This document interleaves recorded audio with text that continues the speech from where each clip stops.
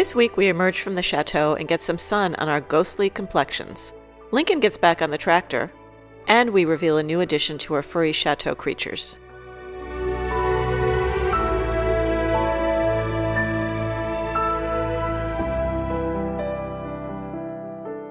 I try to stay organized by making lists. Here's one I started this week. There's really just too much to write down, so we headed outside to start on the most obvious jobs. Exciting tasks like removing moss from a roof and picking weeds from gravel. I'm not kidding when I say I actually find these jobs quite relaxing.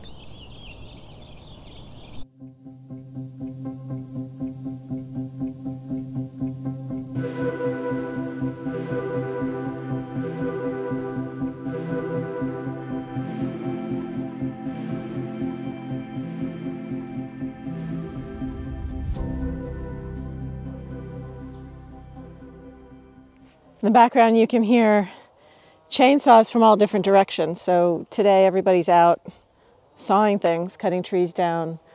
So I'm out here because I needed a break from the inside stuff. I love it out here. I'm currently in our park, and there are just so many trees that have, gotten out of hand. They're growing low to the ground, so I'm just going to clip some. Unfortunately, our chainsaw needs to be sharpened, and we can't find the saw attachment for our big pole cutter, which I like to use. I kind of go around and trim everything. So today I'm just going to take some of these branches down, sort of clean it up a little bit, and do my thing.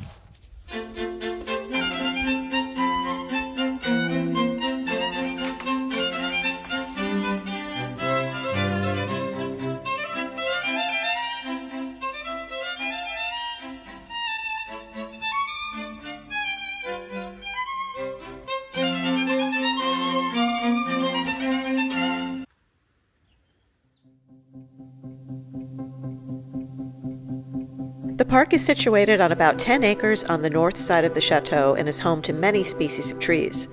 I love them all, but my particular favorite is this ring of horse chestnut trees. They're always the first to bloom, and this variety is white. We have some pink ones scattered around the property as well.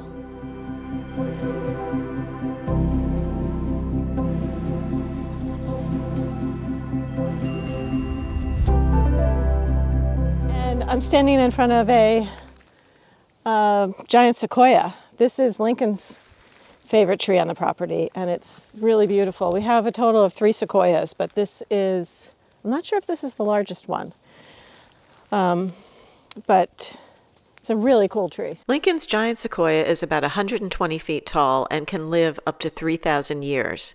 We're guessing this one is about 100 years old.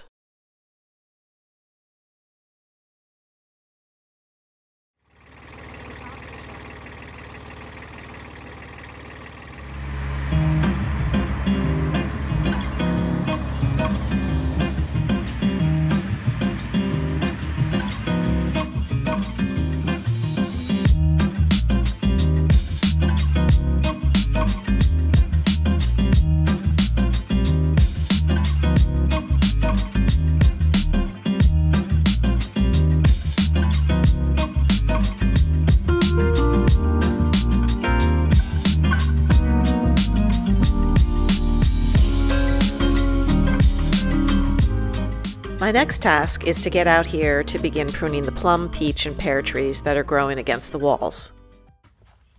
So what happened? Do you want to talk about it? Are you too upset to discuss it? Yes. These pins hold the wheel in. If you pull that out, the wheel falls. Right. So the one that was over here fell out on its own. Oh, and that's why you're holding a wheel. Right, because I lifted up the deck, the wheel stayed down on the ground. It's always something. Yeah, it would be nice if they were right here, but I'm sure they probably vibrated off somewhere. Because the top 3 probably vibrated off, and the thick one still stayed on there because that's kind of heavier, I guess. Well, let me know if you find them. I doubt. I mean, maybe they're somewhere in the garden. These little. Right, because when the deck's down, the weight of the deck holds the wheel in place. It's only when you lift it up that the pin matters. Okay. Right. You know, we were going to buy a metal detector and never did. Maybe now's the time. Well, I think they're probably metal, but you see these when I bought some last time. Oh, they're plastic. They're now made of like nylon or something. The new ones. So it looks to me like the ones that are missing are metal. I'm not going to look for this. No, they could be anywhere. I know, okay. Anywhere. I'm not going to bother.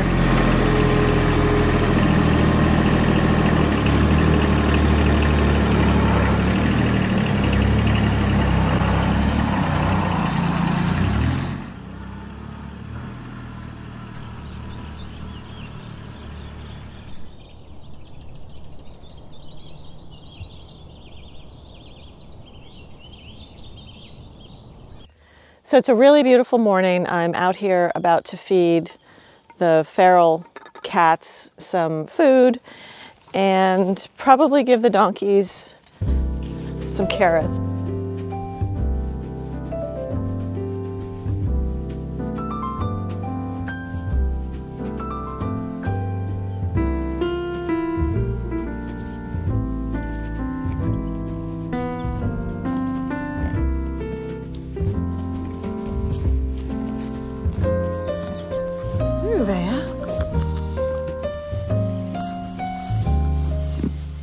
I detest the sound of humans chewing, but for some reason love to hear the donkeys munching away. Maybe I should start an ASMR donkey chewing YouTube channel.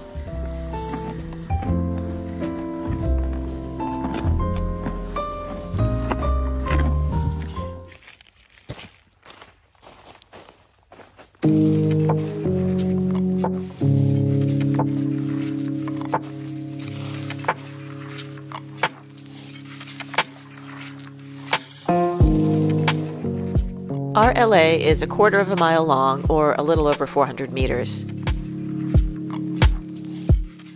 We need to clear any fallen branches from the plane trees before spring arrives, so we're able to begin mowing.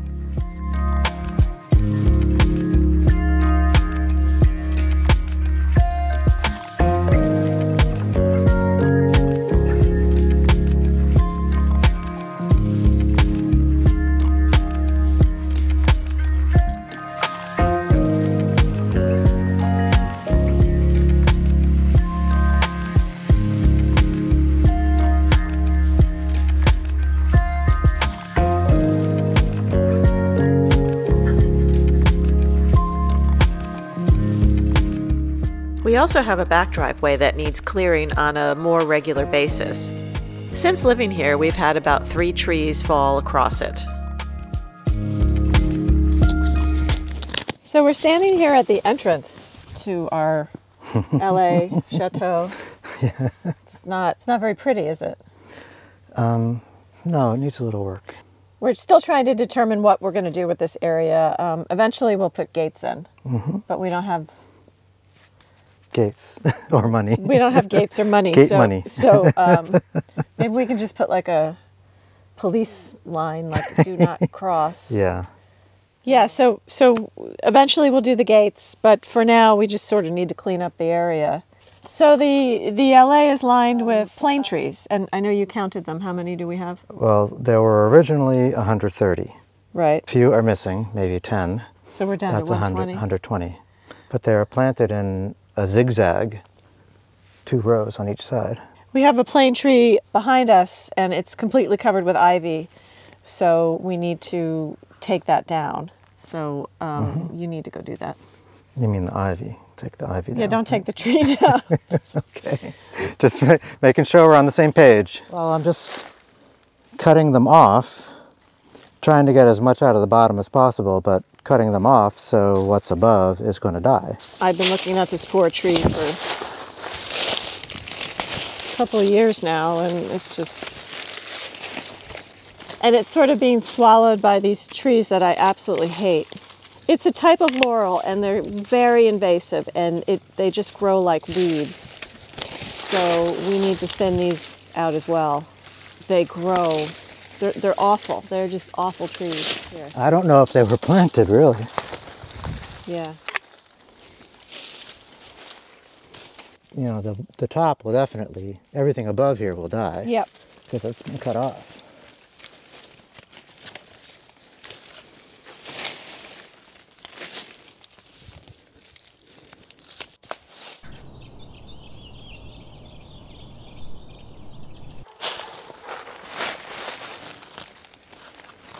So will that do the trick now?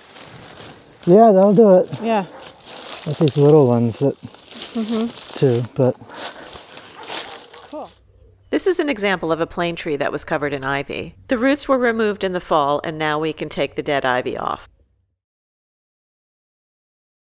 So anybody that knows me knows I have a soft spot for animals. You know, over the years I've rescued dogs and cats and reunited them with their owners, and I don't know what it is, but it can be a little bit overwhelming. We have another addition to our family, and I'll show you. This is our newest addition. I'm not a fan of hunting. I don't agree with it. I don't like it. I don't know how this little guy or lady passed away, but Lincoln and I were at a brocante last weekend, and I saw this and my heart just sunk. I thought, oh my gosh, what a beautiful creature that in my head I'm going to say this fox died of natural causes and lived a beautiful life, but in all reality, I'm not sure. But I know I just felt like I had to have it and give it a better life. I think there's something wrong with me. I know some people are going to be creeped out by this and think, oh, how could you bring that into your house? I felt so bad, and he or she will be very happy with us. I just have to make sure that I maybe have a sign in front of it or something saying, you know, we do not condone hunting, or, you know, the chateau will not contain, you know, animal heads or anything like that. But I don't know, something drew me to this little thing. I think it's because we have a fox in our barn. I love foxes. Lincoln was really, really creeped out by it and was resistant at first, and then I sort of convinced him, and he went and got it. It was still there yesterday. We're not fans of trophy hunting or anything like that. So this is our new furry friend. We still haven't come up with names. One of my daughters wanted to name it Lincoln, so that's on the table. But I don't know if it's a boy or a girl, so maybe we'll have to come up with a more neutral name. So if anybody has any name suggestions, let us know in the comments. Yeah, I hope you're not too creeped out. I just think it's beautiful. And one of my all-time favorite movies is Fantastic Mr. Fox. So if you haven't seen that one, it's good. Where did Enzo go? Are you scared? I wonder if, I don't know what the animals are going to say. Are you scared of fox? Come on, let's go. Come on, let's go. If you're new here, this is Mimi. She was the Chateau barn cat when we purchased the property. She lived a solitary life outside year-round with virtually no human contact. She eventually introduced herself after my persistent nagging. I managed to get her to the vet, and we soon found out she had squamous cell carcinoma. She's now an indoor cat. So here I am with Mimi. I thought we'd give you a little update. She is 100% cancer-free and doing really well. She still has her cone on because of an incident before Christmas. She pawed at her nose, and it was still healing. And essentially half of her nose came off. So it was a bad situation, but she's going to recover. She's fine. She just needs the cone for probably another week or two, I think.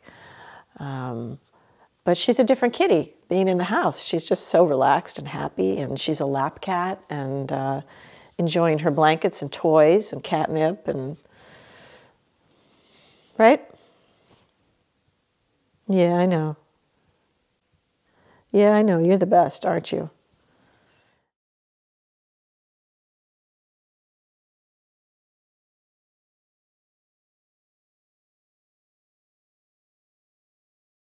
Thanks for watching. If you've enjoyed this video, don't forget to subscribe, and if you have something to say, leave us a comment.